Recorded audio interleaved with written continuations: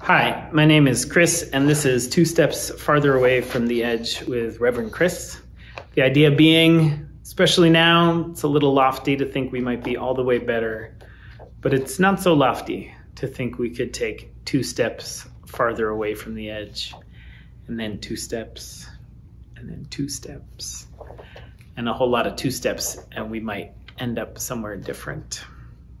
So in preparation for worship for next month, I came across this poem, which actually I remember finding in my mother's poetry collection really early on.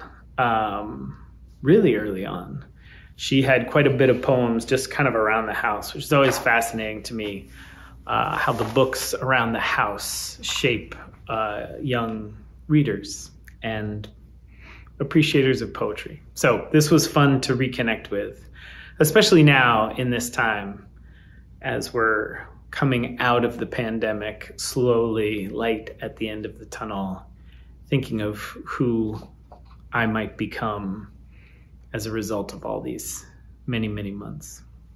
So this is Now I Become Myself by May Sarton.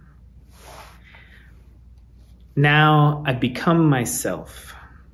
It's taken time, many years and places. I have been dissolved and shaken, worn other people's faces, run madly as if time were there, terribly old, crying a warning, hurry, you will be dead before what? Before reaching the morning? Or the end of the poem is clear, or love safe in a walled city? Now, to stand still, to be here, to feel my own weight and density. The black shadow on the paper is my hand. The shadow of a word as thoughts shapes the shaper, falls heavy on the page is heard, all fuses now. Falls into place, from wish to action, word to silence, my work, my love, my time, my face gathered into one intense gesture of growing like a plant. As slowly as the ripening fruit, fertile, detached, and always spent, falls but does not exhaust the root. So all the poem is, can give, grows in me to become the song made so and rooted by love. Now there is time, and time is young.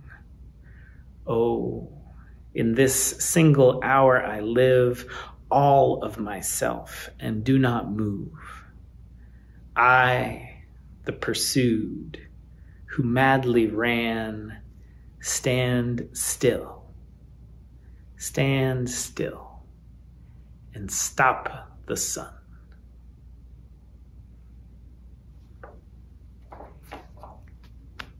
So much love to you all.